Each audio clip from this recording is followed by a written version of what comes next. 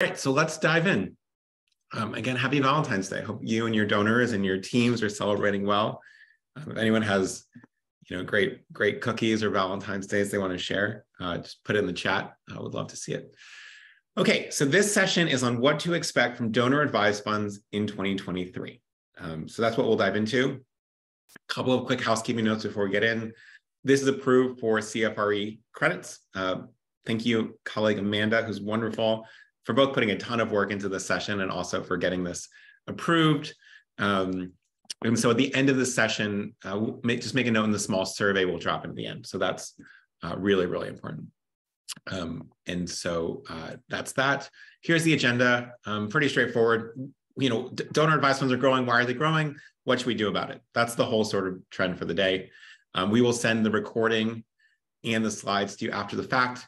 We would actually encourage you to share these with your colleagues. I'll talk more about this in a second. Quick intros. My name is Patrick. Met a ton of you. Lucky to be the co-founder of FreeWill alongside Jenny, pictured here, who's also great. And we get to work alongside this sort of kind, diverse, lovely, thoughtful team, 200 folks. We've crossed the $7.5 billion mark in terms of money raised for charity, which we're super pumped about. We get to work with more than 1,100, closing in on 1,200 wonderful nonprofit partners. So if this is you, thank you. If you're thinking about it, we would love to have you join that group. Pretty awesome cohort. And then before we get started, one last thing here. We love to say thank you for you joining these. And so a special gift, and this technically a Valentine's gift for you, is that for 20 folks, we're going to share, we're going to send you a copy of this book by Morgan Housel. And the book is called The Psychology of Money. I actually read this book about 10 days ago. I took a week off on vacation. Highly recommend it. And among some other things, including some pretty good Agatha Christie and a couple of other great book by Barbara Kingsolver, which I loved. Read this book called The Psychology of Money, and it was honestly outstanding. It's written at like a 4th grade level. It's sort of the most digestible book about how people think about money I've ever encountered. 4th grade is probably a little generous, but maybe an 8th grade level. Very readable, very interesting, very exciting. A lot about spending, savings, investing, how sort of people think about this. And so much of the money books on investing or spending are very technical, or they're very sort of, they're sort of like pure maximizing from an economic standpoint. And this really takes into account human emotions and sort of what are the things that trip people up. So make a note, we're gonna send this to 20 folks as a gift. If not, sort of strongly recommend it. But fundraisers are fundamentally a job about money and how people think about money. Also, there's a bunch of personal benefits to you reading this on top of I think you enjoying it. So please make a note in the survey if you like it. We'd love to send it to you. If not, honestly, I recommend it as a quick read. It's probably $11, et cetera. And then one quick note before we dive into this. What I wanted to say is I think that this is the most important session we will do in 2023. I think that whether you are new to fundraising or whether you are a longtime expert, what we're seeing is sort of a cataclysmic shift in the way fundraising happens, driven by the widespread adoption of donor advised funds. And so even if you are an expert and you've been in the field for 15 years, this year, next year, over the coming 5 years, you are likely going to have to shift your work pretty dramatically. And if you are newer to the field and trying to build a career, getting really smart about donor advised funds is one of the top 2 or 3 most important things you can do. And so, yeah, just want to say that we will probably do 25, 26 sessions this year. And we think that this is actually the most important one. So the other ones are cool too. Don't sort of skip out on all of them. But if you're only going to pay attention to one, if you're only going to share one with your coworkers, if you're only going to sort of go back and watch or take better notes, this is probably the week to do it. So just naming that. We don't say, it's not like we say this every time. This is the only time we'll say that this year, but we think this is the most important. All right. So before we dive in a little bit more, quick check on from you all how your week is going. Again, people are sort of doing pretty well this year. Strong uptick in happiness, low on anxiety, low on loneliness. So that's all pretty good. And yet, what are we seeing here? Actually, a pretty significant dip in how people are feeling about hitting their goals this year. So I don't know if something happened in the last 2 weeks, whether you're sort of, we actually saw relatively good economic news over the last 2 weeks. So I don't know if it's that. If anyone has anything that they want to share in the chat as to why they think this went down a bit. But generally, we're actually quite bullish this year in terms of what we're going to see in fundraising across the board. And I think that you should be as well.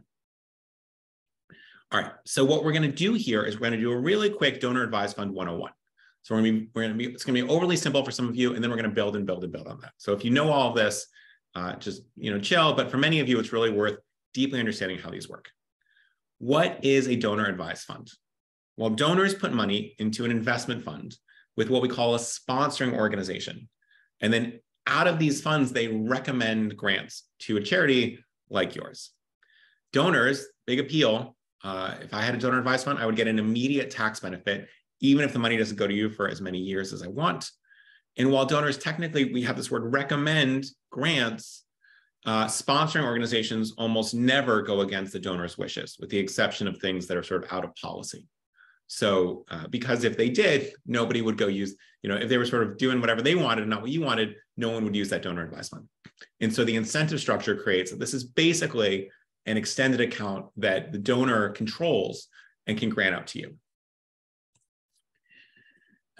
Money is in the funds are usually invested. So it's not just sort of a pool of money in a flat checking account. They're usually invested. They're usually invested in mutual funds, but not always. So the fund grows over time.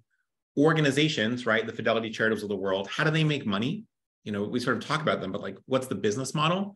Well, there's usually a small fee, and usually we call BIPs, or sort of parts per million, parts per thousand, excuse me. So they might get 1/10%, 0.5%, 1% of the fund every year to manage all of it. And so they get the management fee of overall funds. And then many of these investments will be in mutual funds associated with the parent company. So if I have $5 million in a Fidelity donor advised fund, I'm investing that potentially in a bunch of various Fidelity mutual funds. So the Fidelity parent company makes some money off of the mutual funds. Now, in some cases, by the way, you have an investment advisor, right? So some of you will have a financial advisor. Some of your donors have financial advisors. Sometimes the financial advisor is managing the DAF under the umbrella of this, and they actually share a little bit of the management fee. So that's why the incentive for financial advisors to do it. So what can you give to a donor advised fund? Well, you can give cash, but actually cash is not what's making up the most of donor advised fund money. Publicly traded stocks, securities, privately traded stocks, cryptocurrencies, mutual funds, et cetera, right? So this is all happening. Many DAFs have a minimum contribution. We'll talk for a moment about DAFs at community foundations. Some of those are up to $500,000. But oftentimes it's between $5,000 or $25,000 as a minimum. And yet, two of the largest DAF holders, Fidelity and Schwab, have $0 minimums. So they're really encouraging more people to sign up for these. This makes it very easy for more and more people to open a DAFs. And in a moment, you'll see what the result of this is. So as I mentioned, there's really three kinds of sponsoring organizations, right? The first is the oldest, right? These are community foundations that may hold a donor advised fund account in the foundation. They're usually, not always, but usually created for a local area. Second, national DAFs. These are what you hear most about. They hold the most money, they make the most grants, they have the most accounts. So we'll really be focusing a lot on these today. Charitable arms of financial institutions like Fidelity or Schwab or Goldman Sachs. And then the third is single issue DAFs. These are declining a bit in popularity, actually, even as DAFs explode.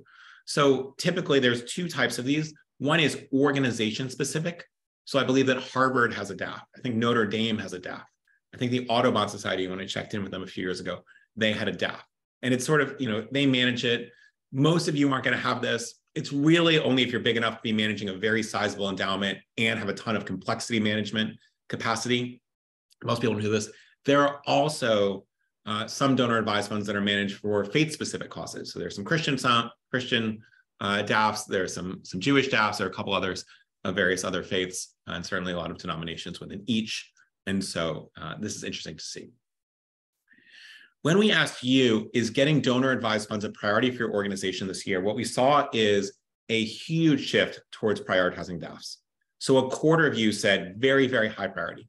Another quarter or so said it's a very high priority. Medium priority, 30%. And then, only about 5% said a very low priority. Only about 14% said a low priority. And when we dug into the numbers a little bit, the folks that say very low priority, those tend to be very, very small organizations, right? So most organizations with meaningful fundraising teams, which is many of you, but not all of you, these are the people that are saying, this is the year that we are freaking going to get good at DAFs for the first time. Big, big, big priority. When we asked whether you expected to receive more DAF gifts compared to last year, almost half said yes. Basically, no one said no. And then a bunch of you said, I don't know yet, we'll find out. So I think the answer is actually most of you will be getting a lot more gifts than last year. But, right, so we've established super high priority. We want to get more gifts than the last year. And yet, you look at how confident people are in terms of getting these gifts, it's not that confident, right? These are almost the numbers we see when we talk about like cryptocurrency or something very new. 11% say very confident, 9% say confidence. Only 1 in 5 said confident or very confident, right? A lot of people say neutral, and then we get a bunch of people said, I don't really know this stuff. And that's okay. We're super glad you're here. The great thing about DAFs is it's not crazy hard. So hopefully we'll get you a bunch smarter in the next 40 minutes or so to make this possible. Also, when we asked you about what the main challenges you had around DAF gifts, the biggest one we saw by far is, hey, I don't know who in my donor base has a donor advised fund. Second one is, I don't know what to do. I don't know how to market it. I don't know how to find out. I don't know how to get these gifts. A lot of people said, I need help figuring out the identities of people. We get these gifts and who knows where it's from. And suddenly I, as a donor advised fund grantee, just sent you $40,000. And then I hear crickets from you because you don't know it's from me, but I don't know that you don't know it's from me. And so I'm mad. I might not be sending another gift and it get thanked. It's not a great experience. Other people said, I don't know enough about DAFs to speak confidently, a couple other things as well. So let's dive in here, right? I mean, we think at FreeWill that there's really 3 fundamental stories, and actually I think a 4th one's coming on, in terms of the next decade of charitable giving. What are the big stories? 1, the great wealth transfer, right? The most important sort of demographic-driven shift of money ever happened. $70 trillion we passed on. If you're not sort of smart about the great wealth transfer, we'll help you get there at a different time. Super important. 2, the rise of donor advised funds. And these are eating real-time giving, and we'll talk about that in a second. 3, partly because of the great wealth transfer, the rise of millennials over the next 10 years as a real philanthropic powerhouse. And then 4, which, we're going to see, probably do something on this later in the year, is the rise of artificial intelligence and philanthropy. But we will dive into that at a different time, so don't stress about that now. All right, so let's look at how fast DAFs are growing. I mean, this is just astounding. This is how much money went into DAFs in 2021. This is from the National Philanthropic Trust, so bless them for all the hard work they do. And as you look at these, I want you to remember, this is not what's happening this year. It's not even what happened last year. It's what happened in 2021. So we saw 47% growth. You can see year over year over year over year growth, and that is likely to continue. $73 billion went into DAFs in 21, which was 47% growth over 2020, which is wow. In money coming out of DAFs, it trails money going into DAFs a little bit, but $46 billion, still $46 billion over $36 billion the year before, over 28 the year before, over 24 over 20. And so 24 over 20, 20% growth, right? I mean, you start to see this really big compounding growth. Einstein would have told you that the compound interest was the most powerful force in the universe. Compound growth is happening on donor advised funds. So really sort of jaw-dropping numbers. What else is happening? The number of accounts, right? Part of this is going up because more people have them. So we went from 1 million in 2020 to almost 1.3 million in 21. 30% growth in a year is jaw-dropping for any financial instrument, for any type of charitable giving. This doesn't happen. And so that's why we think this is so, so important. I mean, even 12% growth 19 to 20, maybe 20% growth 18 to 19. Look at that gap between 17 and 18 even. I mean, that was an even more meaningful jump from a percentage standpoint. So you can see this is building and building and building. Average size of an account was 183,000, is actually an increase over 2020. So what you might expect is, hey, more accounts are opening, therefore the average is going to go down, but more accounts open and the average went up. I mean, that's really big news. The other thing to note is, money coming out of DAFs is growing even faster. So DAF payout rate, a lot of people complain about DAFs, but actually the payout rate is way higher than private foundations.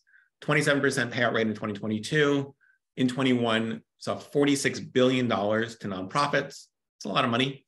5 times increase in annual grant making over the last decade, right? It grew 400%. That's a 5x increase, 400% over the last decade, which is astounding. And again, consistently above this mandated minimum. Mandated minimum, by the way, is private foundations. There's no mandated minimum for DAFs. National DAFs, the Fidelity Schwabs, have the highest payout rates. Community foundations have lower payout rates. Beverly says, so the 27% is of what's in DAFs? That's correct. So basically the way we calculate payout rate is, hey, how much money was it there at the end of 2021? Okay, how much got given out in 2022? How much was the end of 22? How much got given out in 23? So that's a bit here. And what we see here is that even as $46 billion came out, I mean, just look at how much money is sitting in DAFs. By the end of 2021, $234 billion, right? Almost $250 billion sitting in donor advised funds, ready to be given out to organizations like yours. This is a 40% increase in 2020. Why is that? A whole bucket of money came in. And remember, these are invested. And so 2021, some of you remember this, very, very good year for the stock market. Very, very good year for crypto. Very, very good year for mutual funds. And so all of this money that was sitting in there expanded even without more money going in, but also more money came in. So super, super important. And so let's just talk about, when we think about all of our charitable giving portfolio, how big a fraction are DAFs, is DAFs, fraction. Grants from DAFs to qualified charities increased more than 60% over the past 2 years. Americans gave $485 billion to charity in 21. 73 billion of this was into DAFs, meaning 15% of all charitable giving in 21 was contributions to DAFs. This is up from 10% the year previous. I mean, think about how quickly this is growing. And so what does that mean? Well, sorry, we'll talk about that in a second. So when we think about this, let's go back to those three types. There's community foundations, there's national DAFs, and there are these single issue ones. And you might think, well, DAFs are growing, they're all growing, but they're going in different directions here. So we have all these, okay? National DAFs are growing by far the fastest. So community foundations, 46 billion in assets, 10% growth. Not bad, 10% is pretty good. They did about 10 billion in grants, which was a 16% increase. They're about 1 in every 5 total grant dollars. But national DAFs, different story here, 151 billion, 44% growth. So you can see that national DAFs are leaving community foundations in a bit of the dust. 32 billion in grants, a 41% increase. Again, this gap is spreading year over year over year. 70% of total grant dollars. And then these single issue DAFs, right? These are, again, sort of the faith related, some of the organization specific, an actual decrease in terms of money in there, decrease in the total number of grants. So what does this mean? It means that everything is sort of drifting towards national DAFs, right? Some money's increasing in community foundations, but a lot of that is getting cannibalized at the moment by national DAFs. So let's sort of chat more about this as well, right? When we looked at this, we asked about, we're in the midst of this. We'll publish this report very soon. I'm super excited about it. But we asked nonprofits, okay, great. These are some numbers from 21. What did we learn about 2022 that hasn't yet been published? Well, we saw 31% more DAF gifts. And those surveyed said they got 69% more DAF dollars on average compared to the year previous. So we're seeing a huge jump into 2022. Why is this? More gifts and the average gift size went up, right? So big news across the board. This report is coming out very soon. Our team's working super hard on it. And so you want to make a note in the survey at the end if you'd like a copy of this when it comes out. I guess it's probably going to come out in the next 8 to 15 days. We're just doing some finalization here. But not everyone grows equally. And a lot of you said early, I don't really know how to market this. I don't know what I'm doing here. And yet what we see is organizations that ask for donor advised funds versus organizations that don't are a huge difference. 2.5 times how much money you expect to get, whether you're asking for them or you're not, whether you're actively soliciting or you're not. Now, this isn't a surprise, right? Number one rule of fundraising is you don't get what you don't ask for, right? You all know that. And yet a lot of people are not currently asking for donor advised fund gifts, even though they're making out this enormous segment of giving, right? This is extremely important to donors. We'll talk about this a few times, but we talk about, these donor advised funds are growing so quickly. It's whiplash for the nonprofit sector. Well, this is your full-time job.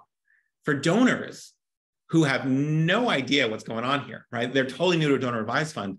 There's so much learning to be done here. When do I give? Oh, I forgot I even had one, because it's not top of mind, right? And so it's really important for us to be on top of this. And, it's sort of unclear whether 2023 is going to be a recession year or not, right? It's all over the map. One of the things we saw about DAFs is that when we asked people, 68% said DAFs are more important to organizations in 2023 compared to previous years. And 53% think they're more important in recessions. And 0 said less important, 0, right? And so what does this mean? Well, cash goes up and down, stock market goes up and down, crypto goes up and down, other things go up and down. And yet, this money is a pool that's already set aside, right? I can't take it back to spend money on vacations or restaurants or even medical needs, right? This money is gone. And so economic hard times, economic good times doesn't matter. And in fact, in economic hard times, I might say, oh, this is a good impetus for me to spend even more because the charity needs it, and I can't get that back. So when we think about economically uncertain years, which 2023 definitely falls in that category, right? If anyone can tell me exactly what's going to happen in 2023, either you're lying or you're in the wrong part of work here. And so this becomes incredibly important in 2023. But all right, so we've already covered, look, these are wildly important to strategy. They're growing enormously, but why, right? Understanding why helps us unlock better strategies for getting DAFs. It also helps us unlock better fundraising strategies, not for DAFs. We'll talk about that in a second. So reason one, there's this I think is a relatively minor reason, by the way. I think some people overly attribute this, but there's a shift in tax policy. Many of you know this. Republican Congress and then President Trump enacted something called the Tax Cuts and Jobs Act of 2017, I believe. It takes effect in 2018.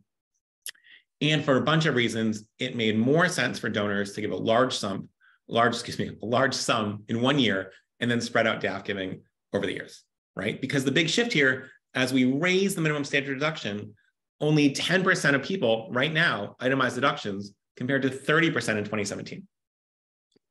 So a really big shift. This is also, by the way, for those of you that have a lot of older donors, and that's most of you, why qualified charitable distributions out of your IRA got so much better, because these actually play a role for people that aren't itemizing deductions. Huge win to give them to take a QCD. 2, this is really, really, really important. People don't understand this enough about why DAFs grow so much.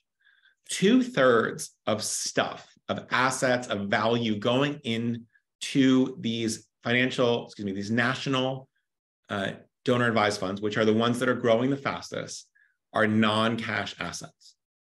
Donors are getting smarter about the tax benefits of crypto, stock, mutual funds, et cetera, which for some people can mean up to 70% savings on a gift, because we're avoiding capital gains and getting that full income tax deduction.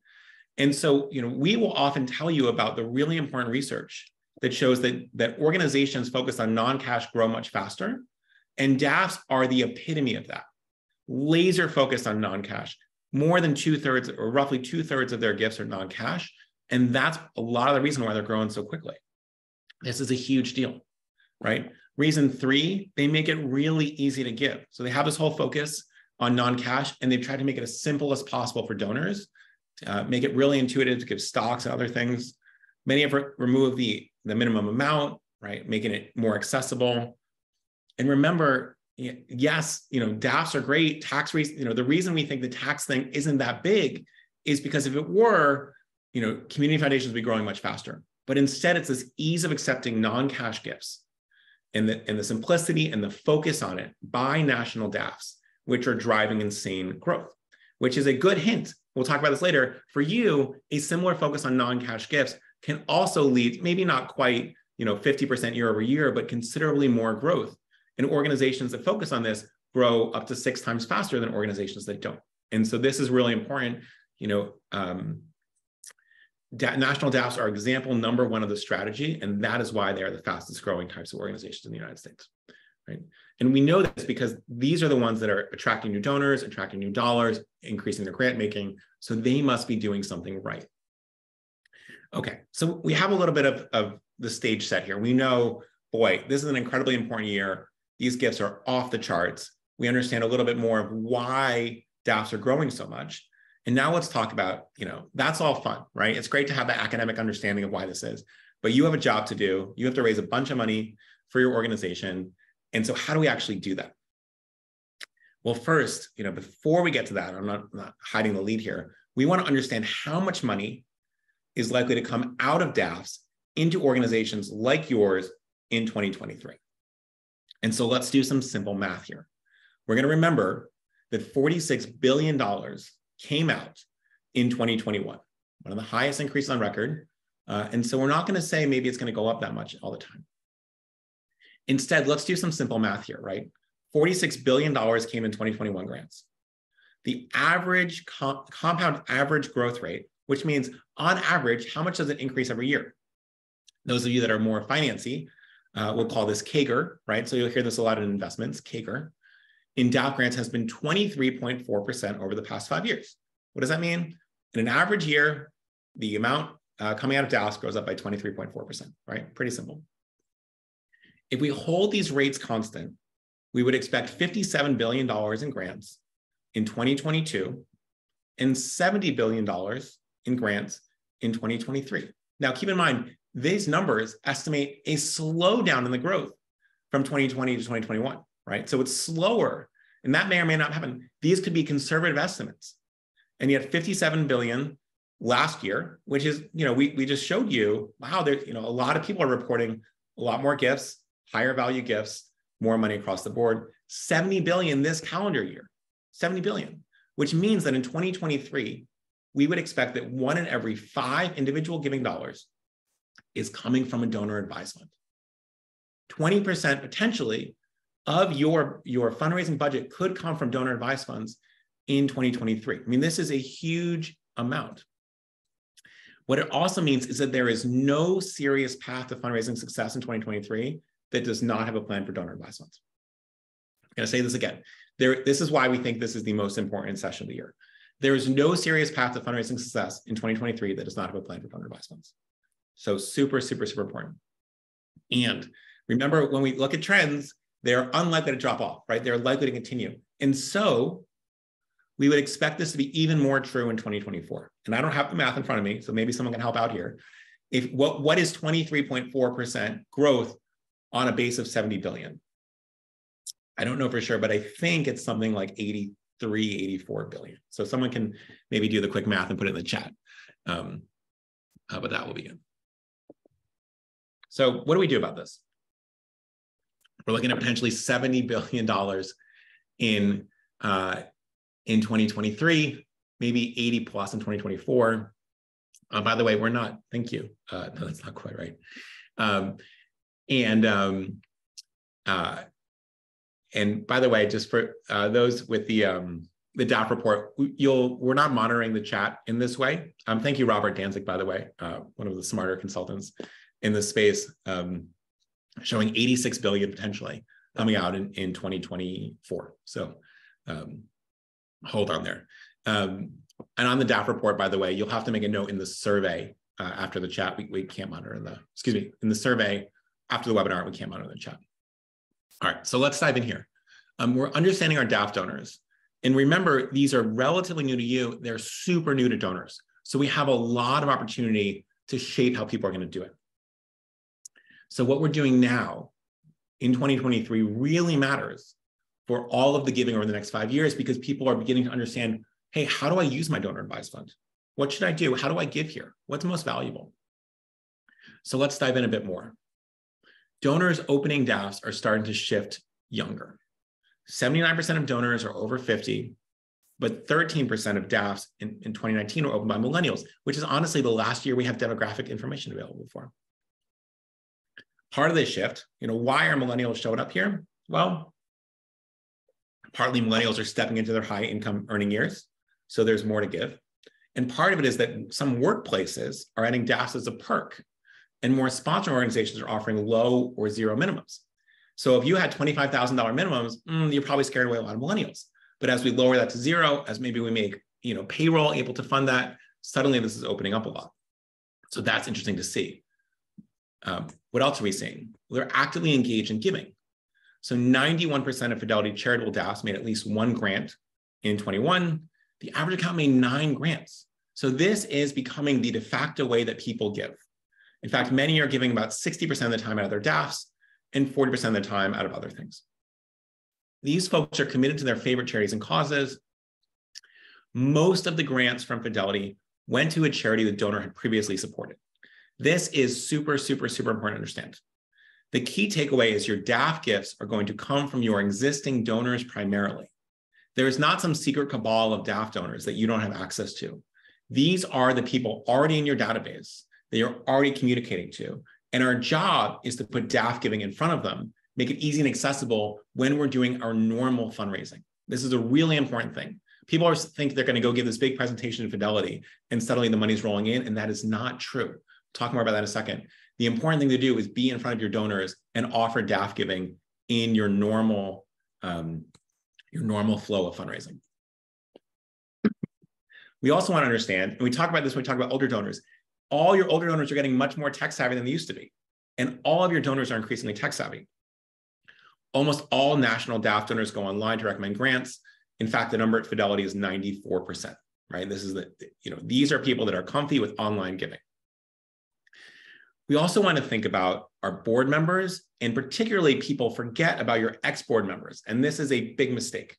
So previous board members fit the demographic, the psychographic, the behavioral trends of donor advised fund donors. And so let's make a list of these people this week, and then over the next month, call to check on them and make sure you ask whether they have a donor advised fund, right? People forget, people put so much attention on their current board members, they forget past board members who look exactly the same in capacity, in willingness to give, in the way they care about your organization. And so this is a big miss that people are making, but easily correctable. Also, is that Stanley? I don't know. I saw this was a great, stock image. So let me know. I don't know if it's just the glasses. Great question in the chat. Step 2, in every major donor conversation, we want to be asking about this. Why is it? Because it's so important that we unearth who has donor advised funds. Here's a way to do it. Many of our supporters are increasingly give out of a donor advised fund. Would you like information on how other people are using their DAFs to make a bigger impact? This isn't, hey, do you have a DAF? This is, can I offer some value? And they might say a couple things. I don't have a DAF. They might say, I don't have a DAF, but actually we were looking into opening one. And so if we do, would love to hear more about it. And I'll let you know when that happens. Or 3, actually, I do have a DAF and it's sort of new to us. So we'd love to hear more. These are all good options. So it's really important. You want to develop some donor stories. Hey, this person used their DAF to do X, in case it's interesting to you. 3, we remain stunned at how many CRMs don't have a tag for has a donor advised fund.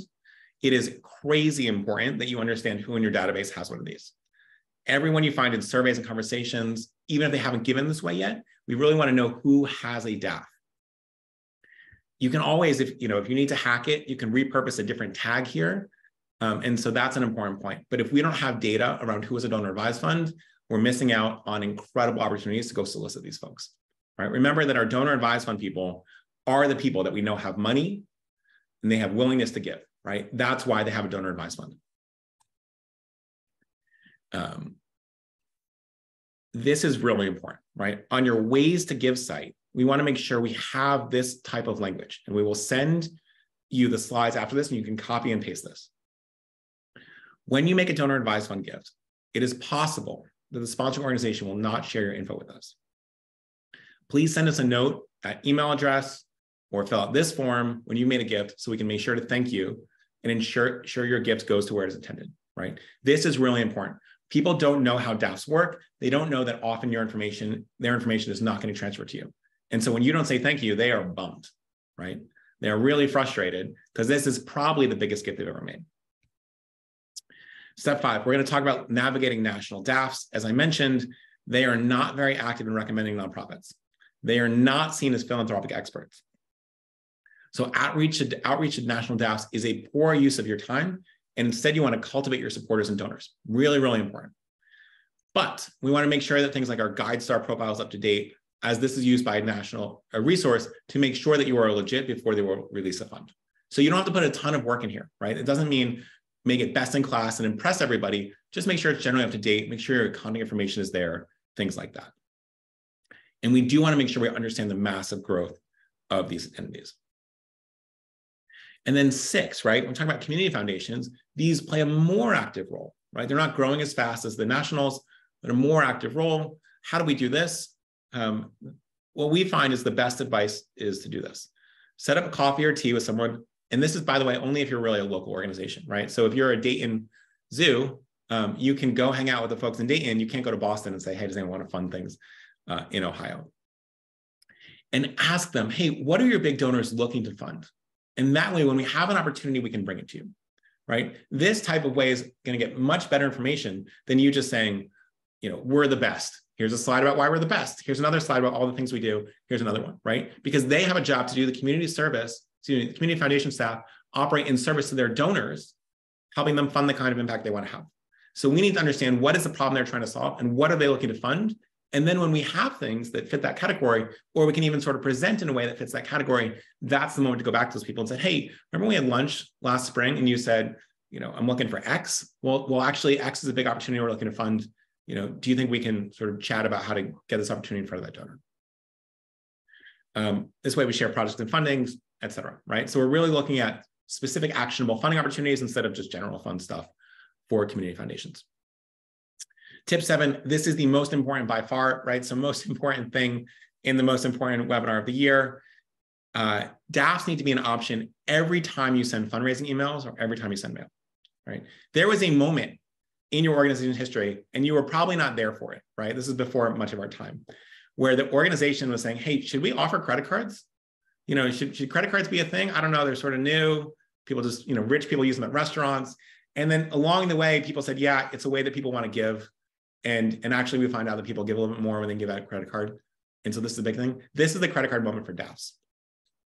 Every time a donor gives with it, who has a DAF, gives you cash instead of a DAF, we lose, right? That is you might think, wow, I'm so happy to get $100. It's really a big negative if they didn't give with the DAF, because these are going to be much smaller than the same donation from their DAF. And we lose the chance to identify a DAF holder, which is honestly sort of gold at this point, right? We know that someone has a DAF, that they care about us, that they have means, and they have charitable intent. And that money can never come back to them. So stock market crashes, we're going to these people and says, hey, now's the time, right? Good times, those DAFs are probably growing. We still say, hey, now's the time. Here's a bunch of things to fund. So when we miss opportunities to identify DAF donors, it's a huge loss, not just because that gap in how big the gift's going to be, but because you've sort of lost out on potential lifetime giving because we don't know to ask. So this is incredibly, incredibly important. This needs to be baked in to your normal giving. On your donate page, there needs to be a link to Give from My DAF, the same way you have credit card buttons, the same way you have PayPal buttons, right? So most of you have this. Make sure to get it on. Wildly important. Remember that DAFs are new to donors too, as we've said. And so we really need to remind folks about this as well. So super, super important, right? It's not going to be immediately obvious to donors, when you ask them for money that they should give them a DAF, because they may have only had a DAF for 4 months, right? 300,000 people open them up in 21. We can imagine that a similar number are going to open them up in 22 and 23. Brand new. And so we need to be reminding people that they can do this. You want to capture information on the gift that's coming in and make sure that they have the right information, right? So that page at its most basic form, if you're going to do it totally yourself, which a lot of people do, either say, hey, just email us to make a note or fill out this form. I am going to show you something that's pretty advanced. So we're working with a bunch of partners now to launch this over the next few weeks. And we think it's one of the coolest things that we've done in a very long time. And so excited to do this. What we built is to really help solve this problem of what we call donor advised funds with FreeWill as part of our smart giving suite, teamed up with our friends at Chariot to provide some of the underlying tech. So this part is sort of, let's make sure we're capturing information. Where does the gift go? This is for Acme, right? Pretend organization. Where do you want to allocate it to? What's your name? What's your phone number? What's your email address so we can follow up with you, right? And then, where's it coming from? So when we get a check from Fidelity, we know, wow, that came from Mark, right? We can really tie it up. That is super important. Super, super important. But then the cooler thing is that actually this technology integrates with a lot of the top DAFs. And so from your checkout page, you can log in to Fidelity without leaving your donate page. You can make a $45,000 gift out of your DAF, for instance, right? And it actually tells you, you can see it there, oh, I've got $10 million in my DAF. And so you can see in real time how much you have, and you can make a gift as well. Super important. And then in seconds, the whole gift is made. So you can actually now check out on your donate page with your donor advised fund, which means I know you're a donor advised fund, a donor, and I'm getting a way bigger gift. And frankly, we're like most excited about this compared to anything we built in the Batcave over the last 5 years. And so this is super, super, super exciting. And we think it's going to be revolutionary for a lot of folks, because why is it so important? When we think about this sort of, not just DAFs, we'll talk more about smart giving, other giving types in a second. We want to do it in a way that doesn't put extra work on our teams. And so when we can put it in our normal flow, right? You guys have annual giving teams that are busting their butts to write great emails about a key moment that's happening, a key reunion, right? A new opening at the museum. And instead of sort of doing separate things all the time with non-cash stuff, when we bake it into that, and we'll talk about this in a second, that's what unlocks all this potential, right? So that is the number one strategy that successful organizations will do in 2023. So what are some of the advanced strategies? We talked about some basic stuff. First one, we want to suggest recurring gifts. And when we ask for recurring gifts, we want to give a why to make a recurring gifts. Many donors, remember, they're totally new to folks, do not know that donations are an option from donor advised funds, that recurring donations are. And so here's some really good language. One of the biggest barriers to even more impact is that we often don't have certainty about how much money will come in during a given year. Many people choose to make a recurring gift because it allows us to plan more thoughtfully and make the most of your donations. Remember, you can always cancel if you change your mind. So that's one, right? So we're going to use that language with donor advised fund donors. 2, ask about beneficiary designations. Many donors, because this is so new, do not have beneficiary designations for their DAFs. One thing I've seen is that many of our donors forget to add beneficiary designations. You may have already thought of this, right? So we're being really generous with the donor, but just in case I want to raise it, would you like me to talk through some of the options? And they can allocate the DAF to you. They can also give it to a spouse or kids to recommend grants, right? That money's never going to the spouse or kids, but they can recommend grants.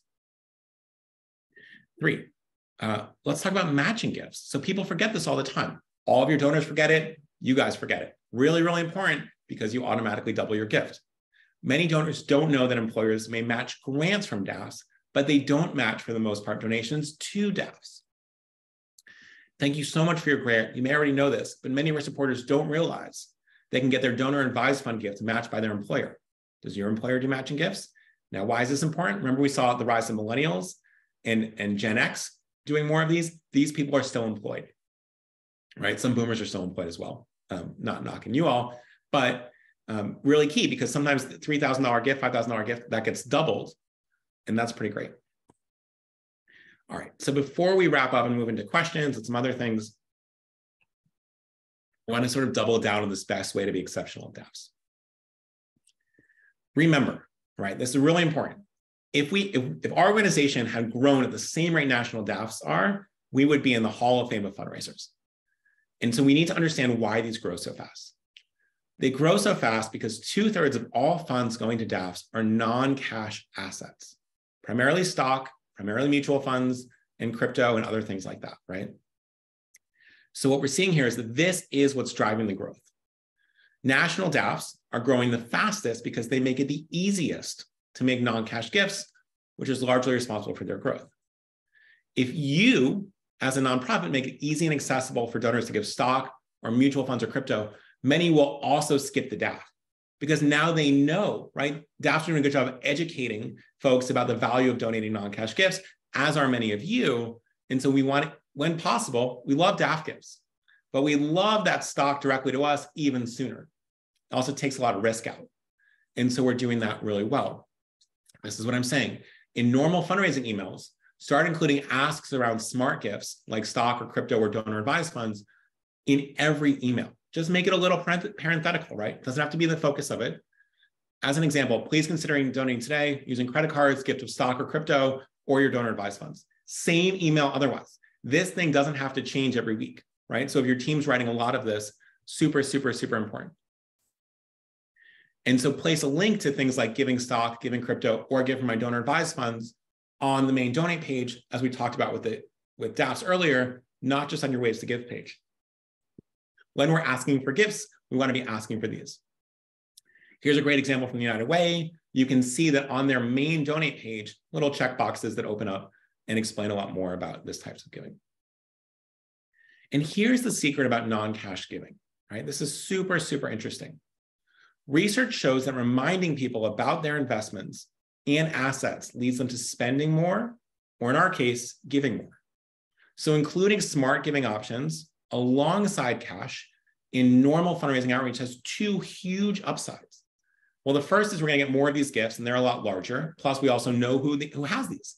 You know, it's so great to know a stock donor, so great to know a DAF donor, so great to know someone out of their retirement account, because we can get them to give and give again out of this.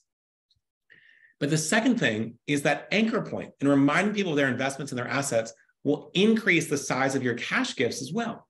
So this is a huge win for your annual giving team, for your major giving team across the board, right? This is sort of like the two sentences that can double your success in your fundraising emails, and not enough people do it, but some really smart ones do. And then one more thing as we think about navigating DAFs is, you know, folks that have a DAF might say, hey, can I pay for the banquet table? Answer is no. Bifurcated payments cannot be used by DAFs. By bifurcated, we mean things that are partially tax deductible, but you can do stock giving, you can do crypto. One of our partners generated hundreds and hundreds of thousands of dollars for a recent gala by saying, hey, people can pay in crypto if they want. And suddenly they see this as a new, different way to think about it, saves them some capital gains, not a full tax deduction because you have to subtract the value of the dinner or whatever it is. But this is really, really important. And so if you've got a DAF donor and you have a big event, say, oh, well, you can't pay with your DAF, but you're probably used to giving stocks because, that's how you funded a DAF. You can pay this way, right? And so this is really, really important. All right, so that wraps up some of the tips. A couple of resources. One is, we just love this book. I've recommended it I recommended to my younger brother by text last night, which is how you know that I really appreciate this book. And so we're going to send this to 20 folks as a gift. My friend and colleague Amanda is going to drop the survey in the chat now. So you just have to make a note here. So please do that if you can. Second thing, a lot of you ask there, thanks Amanda, for the DAF report. And so we'll be sending this out sometime in the next 2 to 3 weeks. And so we would love to share with you. Again, just make a note in the survey, and that way we can send it out to you. A ton of interesting data, including by cause area. So if you're higher ed, if you're a museum, if you're a healthcare nonprofit, you'll get to see what kind of trends are happening in your sector on top of just these sort of broad generalizations. It's super, super cool. Much more there. So make a note in the survey there if you haven't done it already. And then, just 10 seconds on what FreeWill is working on these days. Look, we have basically the best-in-class plan giving suite. Number one is use the estate tool in the country. Legacy gifts, estate planning for supporters, driving billions and billions of dollars in plan gifts, beneficiary designations, which are super important. All that stuff, really great. We have recently launched what we call the Smart Giving Suite, which is donor advised funds, stocks, IRA gifts, what are called QCDs, crypto, and the donor advised fund stuff that we walk through, as well as sort of best-in-class data, so you can really track it, get into your CRM, all those things. We would love to show it to you. And so this Thursday in 2 days, we are going to hang out for anyone that wants to join for half an hour and really walk through how that DAF tool works, how it plays with the stock tool, with qualified charitable distributions and crypto.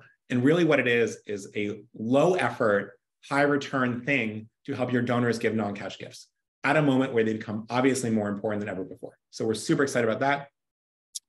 And then also we're doing a bit in 2 weeks after that, we'll do a whole session on the planned giving side. So the planned giving bit, that will be really valuable too. But if you only attend one of these this year, please come in 2 days. We're super excited to show you more about the DAF tool, to show you how it interplays with stock giving and how you can really help your donors have all of this. So in the survey, that as well. Anjali says, will you send out an email for his Thursday session so we can sign up? Anjali, if you make a note in the survey, we will add you to the calendar invite. So please do that. Or Anjali, let me know if I'm pronouncing that correctly. All right, so that's that. We're going to do Q&A now. If you haven't already, please take a moment to fill that survey out. It's so valuable to us. Also, it's the way to get the book and the report. And if you're interested in signing up on Thursday's session, plus, by the way, in the survey, you can also sign up. We love taking time. We've got a big team to sit with you one-on-one and talk about, hey, what's, what might some of these tools mean for your organization around smart giving, around planned giving, all that stuff. So if you want to have one of those one-on-one sessions, feel free to make a note there and someone will reach out to you super quickly. All right, so it is 12:55. I want to quickly tell you that we are going to do a session in 2 weeks that I'm so excited about, called The Most Important Research in Modern Fundraising, with Dr. Russell James, who is coincidentally what I think is the most important academic researcher in modern fundraising. Many of you know Dr. James or Russell, depending on how friendly you are with him. He is wonderful out of Texas Tech. He's so smart. He's probably the person in the world that I have learned the most from about modern fundraising. And so if you'd like to join that, we will invite you and you should come. It's in 2 weeks. It will be great. All right, so let's do a couple of Q&A, but we don't have a lot of time because we've covered so much today. So let me see some of the questions. And actually, before we do that, just wanted to say, because some of you are going to have to drop off in a second, a huge, huge thank you for joining. This is an incredibly important topic. It can be a little complex.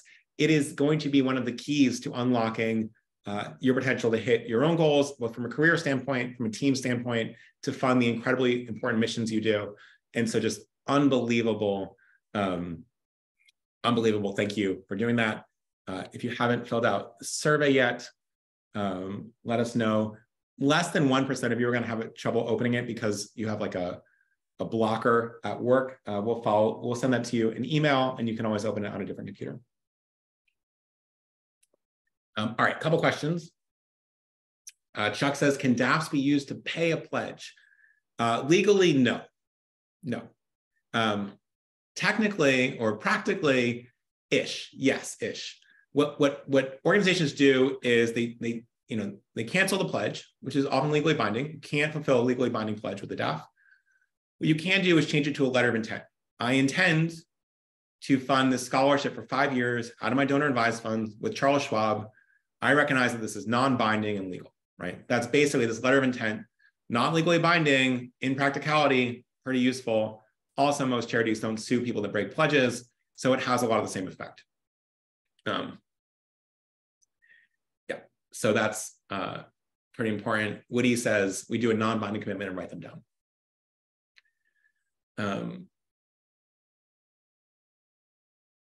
Avi says, should we focus more on encouraging people to set up DAFs in the first place, or more on encouraging people to make gifts through their DAFs?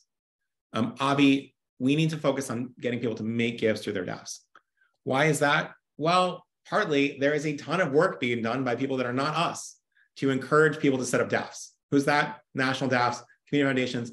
Everyone's individual financial advisor is what's helping to push this trend. So that's all happening behind the scenes. We would say focus on getting gifts for your organization out of donor advised funds. I'm happy to chat more about that, but that is super important. Many people says, how do we solicit DAFs if we don't know who has them? How do we easily identify people who have a DAF? When we look at this, right, what we're seeing is that an increasingly large percentage of the United States adult population, particularly those over 45 who are more likely to be our donors, particularly those who have some giving capacity, which are again more likely to be your donors, are either have DAFs or likely to open them in the next 2 or 3 years. Therefore, what that means is that we should be including it as an option instead of saying, hey, we're not going to send a 10 million person email that says, give me your DAF. What we will say is 10 million people give. And either we say give, and then on the donate page, there's the option, or what we should be doing is more and more emails sort of helping people understand the smart ways to give. And among your audience, the people that have DAFs, crypto, IRA accounts, or stock is very broad. Now, you don't know who has which, but it's very broad. And so you can actually email out to a much bigger group and say, hey, think about this. So that's super, super useful.